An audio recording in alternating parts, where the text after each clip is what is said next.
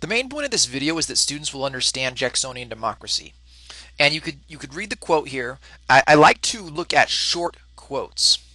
The reason I like to look at short quotes is because sometimes, especially students with special needs and students from diverse populations, they have a difficulty reading an entire section of, even just one section of a history book. That's like 5 pages. That's a lot of reading for someone that has very difficult time with content knowledge. Because content knowledge not only has content knowledge like Jacksonian democracy, but it has words like democracy in it that someone from those populations might have difficulty understanding, and sometimes it helps to break it down in such a way that you have just a paragraph of analysis that you're doing.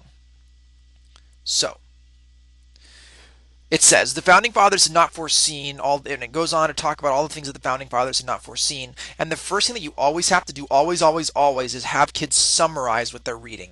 And so you can see the question is embedded in this sentence starter. And let me just take a break from this lesson for a second and talk about sentence starters. Sentence starters are a godsend, and you should use them every day of your life. As a teacher, they will save you so much time, they will save you so much grief, and they will teach kids how to write complete sentences. So, and it teaches them how to write high quality content. So, and it says the main difference between the founding fathers and the Western states was that founding fathers believed. And so you can see here that the students have to have to think, okay, what did the founding fathers believed and what did the Western states believe? And they have to look for that. It's sort of a hunt and peck part of the lesson where they're looking within this paragraph up here to try and figure out, what is important for this reading. And after they've done the summary, we're going to do some inference. And in this case, it says the Western states probably eliminated property qualifications because, and so there's no more hunt and peck after this. At this point now, they have to make their inferences. And so as they're reading, it says that they eliminated property qualifications for voting and holding office. Well, why? And so the students have to think beyond themselves a little bit and think, why would someone want to eliminate property and qualifications for voting and holding office? And that's something that students have to grapple with and consider. And there's also kind of a multitude of answers in this case, and we have to consider that as we're making this, as to how to look at all these multitude of options and come down to one that we write as our answer. And then after inference also, we need to do a little bit of word review. Like, some students may not know what the term qualifications mean, and it might do some good to take some time to define it. Whether you want to do it on the board as sort of like an open sort of a semantic map, or however it is that you do word review, have students come up with a definition of qualification that's in a language that students can understand. And I think sometimes teachers want to jump right to the forming your opinion, and I'm really against that for one reason, is that assumes that kids can summarize and infer things on their own.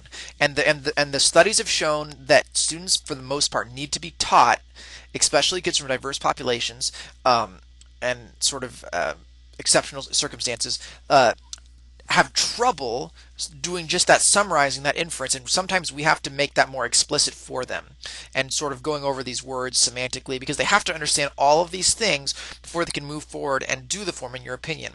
But when they are forming their opinion, again, you should have sentence starters for them, because you have a certain thing that you're looking for, and if you don't know what you're looking for, then you really need to stop and think, what is it that I want? And what I want is for them to be able to differentiate between the founding fathers and the Western state point of view. And so what you have to do before they form their opinion is to have them consider both sides. So first of all, they're going to consider what was good about the founding fathers, and secondly, they're going to consider what was good about the Western states.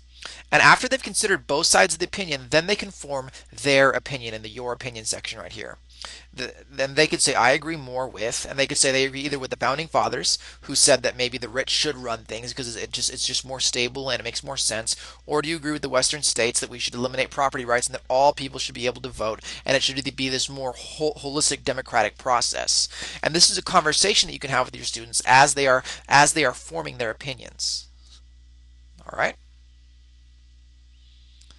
And so that is something to consider and this is actually a pretty good teacher model, because this paragraph is actually pretty difficult. It has a lot to it. And there's also another one that I created called, let me find it, where to go.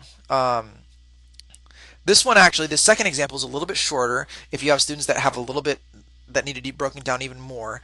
And it's the difference between Jeffersonian democracy and Jacksonian democracy. And I think this is a good sort of independent work for students to do. So I would just look those two over and sort of decide how you want to teach it. But these types of things open the door for all kinds of cool things.